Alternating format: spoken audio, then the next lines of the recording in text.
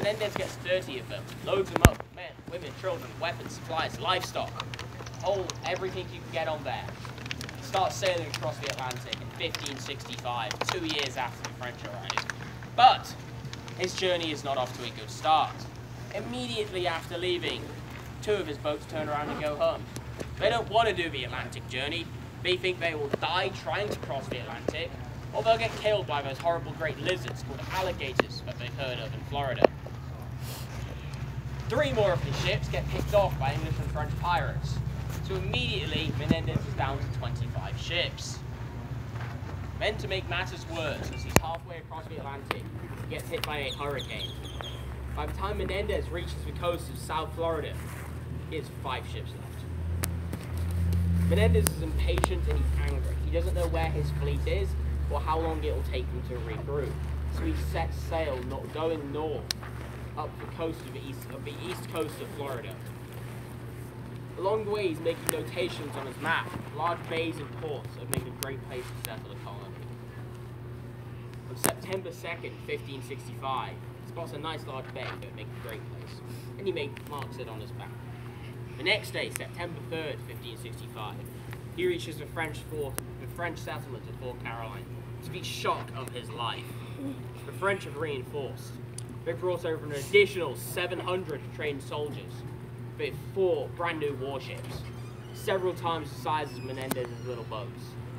Menendez is a smart man and he's a good tactician. He knows no matter how good he is at fighting, he will not win that fight. So he makes the smart move. He leaves.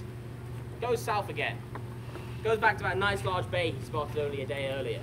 Settles his people there. And on September 8th, 1565, Menendez himself steps foot onto Florida soil. Thus, the colony of St. Augustine. Welcome to our colony. Thank you. Thanks. But it gets a lot darker here. The whole time the Spanish are celebrating their first Thanksgiving to be held in North America. The French are on their boats watching the Spanish. The Spanish are ashore watching the French. They're both watching the weather because there's a hurricane coming. They both have to get out of this storm. The Spanish are already on the beaches. They tie everything down. They're going to ride out the storm with the local natives. The French on their boats realize they can't make it back to their colony to tie everything down before the storm will hit them. So they do the next best decision. They start sailing out into the Atlantic. They're going to try and outrun the storm and go around it. People have done it before them, so they're going to try their luck. So they do that. This is when Menendez, the brilliant tactician that he is, comes up with his best and most daring plan. Let's go up to Fort Caroline. Nobody's there, the place is empty. Let's go up and take it. So he does that. He marches his army 20 miles north for a hurricane. Go and take the French fort. Takes it without losing a single man. Puts the Spanish flag above it. Calls it Fort San Mateo. Comes home. And when he gets back to his colony of St. Augustine, he gets the best news of his life. The French fleet is wrecked off the coast. French sailors are washing up on the beaches to the south of them. So he starts marching south, picking up Frenchmen along the way. In total, he gets about 400 Frenchmen. He gives them all a very, very simple choice. They can all live good, happy, peaceful lives as good, loyal subjects to the King of Spain. Or they can all die horrible, painful deaths. Well, Menendez executes 397 Frenchmen. He spares 3. The rest of them, he slits their throats and leaves them to bleed out on the beaches. Isn't history fun?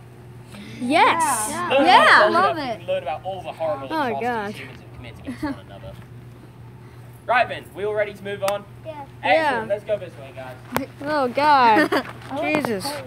Jesus Christ, guys. Yeah, that was fun. Jesus Christ. People's throats. Yo, yeah, it was the best thing. Hey guys, this is the flags of St. Augustine. Oh my God. You're famous. They must have been committed to live in the ground. What? Right, everyone handy. Yeah. I'm literally stepping on corpse.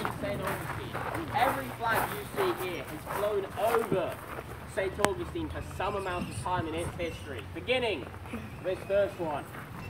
This is the flag of King Carlos III of Spain. I apologise, it's blowing all over the place. We've lost all of our latches. But, flag of King Carlos III of Spain. We get it in 1784. We would have it until 1807 years. Well, in 1821, we get this flag.